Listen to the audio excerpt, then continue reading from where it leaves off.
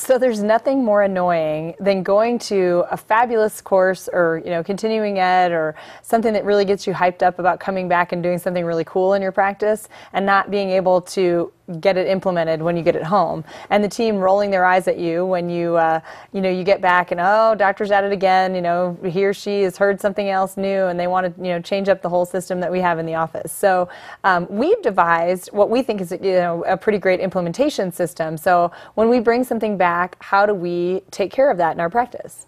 Well, a lot of times it's, we like to go to things together as much as we can, but that's not always possible. Right. So we've kind of divided and conquered and gone to the things that, we can divide and conquer on. Sure.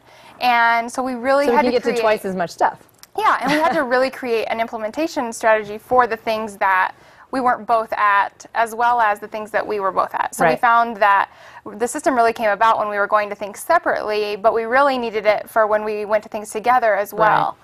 And so what we did was we kind of came up with a system that when we go to something, we come back and we have to meet with each other about it no later than a week after we get back. And usually within a few days. Yeah, and normally it's a few days, but our deadline is a week. We have a week to sit down and meet about it. And so we go over what we went over at the, what we learned, what we want to implement, what we're excited about, and come up with a strategy on how we're going to implement it, who's going to be in charge of it, and a deadline for the implementation. Right.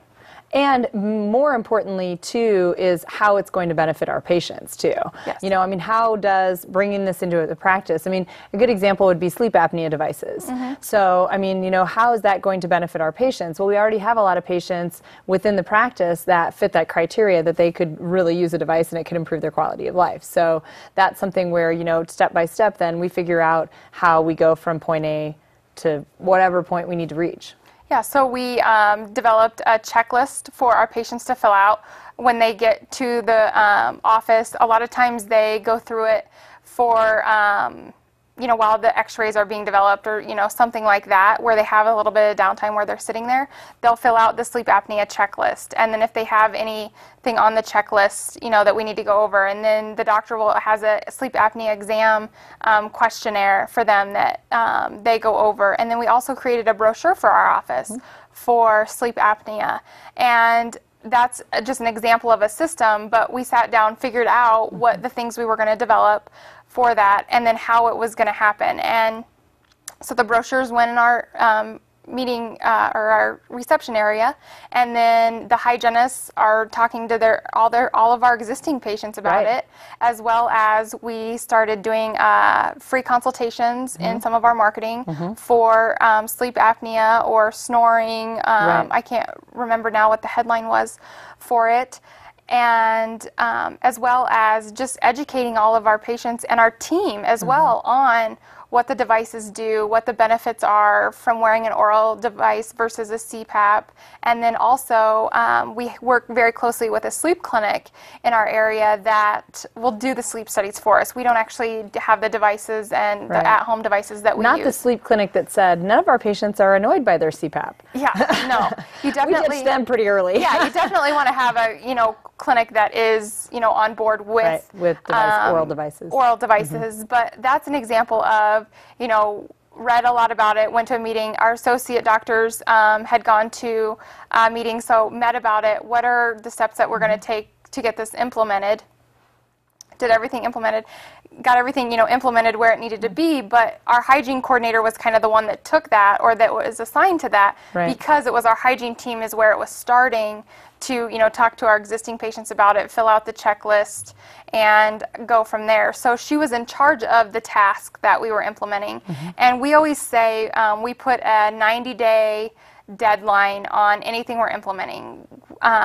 We discuss it at team meetings of things that we could do that would make it better or things like that, but we never change a system completely for at least 90 days. So it has to be in play. We're doing it every day, all the time for 90 days. Right. When you say 90-day implementation system, it's not it takes 90 days to get it implemented. You mean we roll with it for 90 days, and then at the end of 90 days, we'll reevaluate it. But, obviously, if some major problem comes up within 90 days that needs to be changed, for, legality reason or something like that, of course we would change that. But ultimately we go with it for 90 days before we make any changes. Yeah. So implementation system is go to something, learn something new, really excited about it, meet with your accountability partner, which is what we are, Right. within a week. Decide what the strategy is going to be of implementing it. Give the implementation a deadline. A lot of times we give a week after we present it to the team and figure out who's in charge of it. We have a week's time to get it implemented, and then it stays in play for 90 days before we do any major changing on the system. Right. So that is our implementation strategy.